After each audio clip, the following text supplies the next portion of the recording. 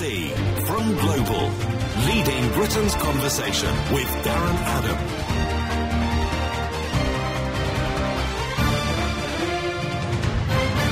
Jeremy Corbyn's going to make 2 points later in terms of how he thinks we should proceed in the entirely laudable aim, the aim around which we can all get the idea that we need to reduce the risk of terror. He thinks there are 2 strands to this. The first is to give police the funding he thinks they need. The second is to ensure foreign policy doesn't heighten the threat to the UK. 0345 6060 973. My question to you this morning, is he right to make one or both or neither of those points? 0345 6060 973. Text 84850. Tweet at LBC. Email Darren at lbc.co.uk. Lots of calls from you, and I will get to those. But I also told you that I would just report what Amber Rudd said in response, I suppose, peripherally at least, to one of the points that Jeremy Corbyn will make about police funding. She has denied that cuts in police forces were a contributory factor to Monday's terror atrocity in Manchester. She was on Question Time on the BBC last night, and she was asked by a member of the audience who spoke about Theresa May having been warned by the Police Federation that cuts in frontline officers would undermine their ability to gather low-level intelligence about possible threats. She insisted, Amber Rudd insisted, the majority of the intelligence which comes in, that low-level intelligence, actually comes from community leaders operating within the PREVENT programme, the Prevent Counter-Terrorism programme, rather than from police officers on the streets. The actual question was, we are 20,000 police officers down, we get atrocities like this. Does the government not expect this? To which Amber Rudd said, I don't accept that. I've asked the head of counter-terrorism about whether this is about resources. It is not. There may be a conversation to have about policing. Now is not that conversation. We must not imply that this terrorist activity may not have taken place if there had been more policing. So Amber Rudd is fairly clear that more police on the street would not have made a difference. That would seem to be at odds with the view expressed by you on this programme over the last couple of mornings, quite specifically in some cases, that in fact you certainly couldn't harm the case of low-level intelligence by having more police on the street, could you? You couldn't make it any worse. 0345 6060 973 is my number. Glenn is in Perth in Western Australia. Hi, Glenn. Tailor your foreign policy to suit Islamists or face more terror attacks. Appeasement or else is how Glenn phrases that. Come on, you cannot have Islamists dictating British foreign policy. And again, I suppose that would be one of the implications, wouldn't it? If we were to seek to reduce the threat to this country by changing what we did in other countries, you can draw a line between that and what Glenn says, that it would be Islamists dictating Britain's foreign policy. 0345 6060 973. Text 84850. Tweet at LBC. The timing of this, actually, I'm okay with the timing of it, because campaigning has resumed, and it will resume in full blood later on today. There's no question about that. We cannot pretend that this is not a very dominant issue for the vast majority of people in this country, what happened on Monday night in Manchester. We can't pretend that that's not what everybody's talking about. We can't pretend that everyone doesn't have a view on this.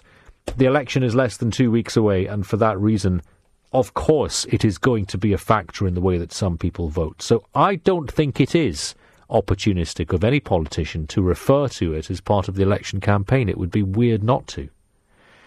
0345 6060 973. Rajit is in Harrow. Morning, sir.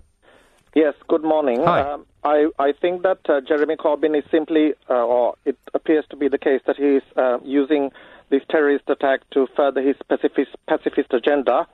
I think that the argument that Western foreign policy is responsible for Islamic terrorism is completely off the mark. If this was the case, you would be seeing Greeks bombing themselves exploding themselves in Turkey. I mean, nobody takes the invasion by Turkey into Cyprus into account. You'd see Japanese bombing the United States or suicide bomb. I mean, like, Japan had the worst attack from the West in the form of the Hiroshima and Nagasaki bombs. There are countless examples of countries warring with each other, the one common cause that unites all this terrorism together is Islam, and this has been admitted to by a prominent Sunni person I don't really want to identify it too much because I'm not allowed. But there's number of smart Muslims who have mentioned this time and time again, that it is to do with the dogma, and they have to address it. It's to do with a kind of eye for the eye. Now, Britain and America and Russia, it has to be said, have sunk millions and millions into countries like Afghanistan to try to civilize them, but it hasn't worked. Britain still gives huge amounts of money to Pakistan, and it doesn't seem to work. Britain still tolerates the blasphemy laws that exist in Pakistan, and it doesn't really work. So there is no real solution, and the politicians are doing the smartest thing that they can overall. But having said that, they have this incestuous relationship with countries like Saudi Arabia, because Saudi Arabia keeps on buying their weapons. And they treat Iran like the enemy, although the Iranians, when it comes to suicide attacks, are actually far more peaceful. Well, I think the way that we treat Saudi Arabia, the way that we are such very good friends with Saudi Arabia, it's pretty sickening, Rajit, isn't it? When you look at when you look at the governing philosophy of that theocratic fascist state, in my view, which is broadly the same governing philosophy of Islamic State. Well, the thing is that we have been putting money into their pockets for the past 100 years, and we've been fanning the flames of whatever that dogma is. It's been funded to the hilt by practically the whole world for 100 years, and you can see the consequences of this now. And as long as this kind of sort of very, very tit for tat, eye for an eye kind of dogmatism of kind of like this kind of tribalism and this apartness exists, this kind of terrorism is going to carry on. It can't be stopped. All that said, and we agreed on a lot there, are you absolutely certain that our risk of terror attack in this country would not reduce at all if we were to stop intervening in the way that we have in other countries? Well, you see, the thing is that many of these, I think that there's a certain point to it. I can go along with it to a certain point. For example, I think that getting rid of Saddam Hussein and getting rid of Colonel Gaddafi were horrible mistakes. But having said that, and even getting rid of Mubarak for that matter, but having said that, I think that some of these wars are they're encouraged by certain Middle Eastern parties. So it's not like they were done in a kind of vacuum of some kind of like unilateral decision by the West to go and intervene in the Middle East. There are a number of tugs of war going on. For example, Saudi Arabia would like the Western governments to topple Assad's regime.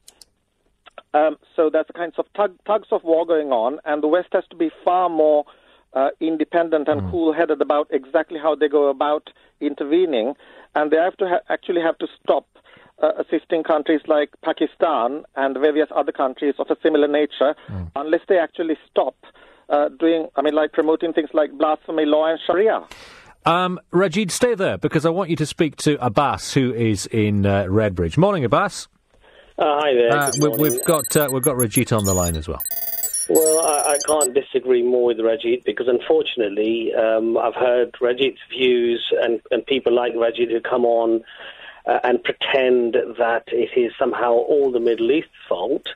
And even the bombings that we are now doing, Rajid is saying somehow that the Middle East is complicit in sort of creating that scenario as well. I mean, that's just nonsense. Was that what you were saying, Rajid? Were you saying it doesn't stand up to analytical or empirical evidence. The evidence is actually against those types of views. Well, it's perfectly obvious that President Trump has been caught in the Saudis, and what the Saudis would like to do. It's perfectly obvious that Iran is supporting the Assad regime, and Saudi Arabia wants to topple Assad. That's a perfectly empirically proven point, I think. I don't think that there's any argument about that. The point I'm making is that the West are not so gullible that because the Saudis would like us to take Iran out or take Assad out, that we'll say, oh, okay, then we'll spend billions of pounds and go on a bombing campaign and kill tens of thousands or hundreds of thousands of people just to keep the Saudis happy. That's nonsense. We do it because we do it to fill our own pockets. We do it because we sell arms. because the arms industry is... I did say that the West has an incestuous relationship with the Middle East. The arms industry, which is our biggest export, earns hundreds of millions, if not billions of pounds from these wars. And our governments, and we don't have to even go very far. We can take it from the horse's mouth. Donald Rumsfeld, not Donald Rumsfeld, Dick Cheney admitted on the London Tonight programme with Trevor McDonald, and his exact words were, "It is irrelevant as to why we went to war with Iraq. What is relevant is that it was in the American interests. We could not have Saddam Hussein controlling the world's largest untapped oil reserves and hold America to ransom." So it's about oil, it's about money, and it's about strategy. And that's what it's all about. It's about greed. And unless we address these issues, people keep talking about this elephant in the room. Well, I can see a herd of elephants rampaging through the room, and nobody seems to talk about those issues. Rajit, thank you for that. Abbas as well in Redbridge on completely different sides of this. The question of whether what we do in other countries is a significant part of the risk that we find ourselves at of terrorist attack, the sort of the likes of which we saw on Monday in Manchester, of course. Thank you to both of you. 0345 6060 973.